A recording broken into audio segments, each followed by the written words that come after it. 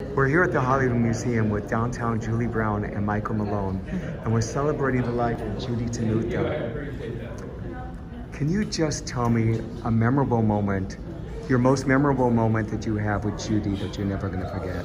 Oh my gosh, there have been so many. Let's put it this way. Just pick one. I can't. A funny quick story? She's been on every floor of every birthday party that I've had. Judy and I, for some reason, no matter where we were, we would always end up on the floor, rolling around laughing. So I just feel really honoured that I'm not a comedian or anything like that, and I actually could make Judy laugh as well. So I feel like really I think special. that's something that she had where that she listened to everybody's and reacted to everybody's jokes, and now that she found life funny. Yeah, that was it. Awesome. Well, thank you so much for being with us today. Thank you, guys.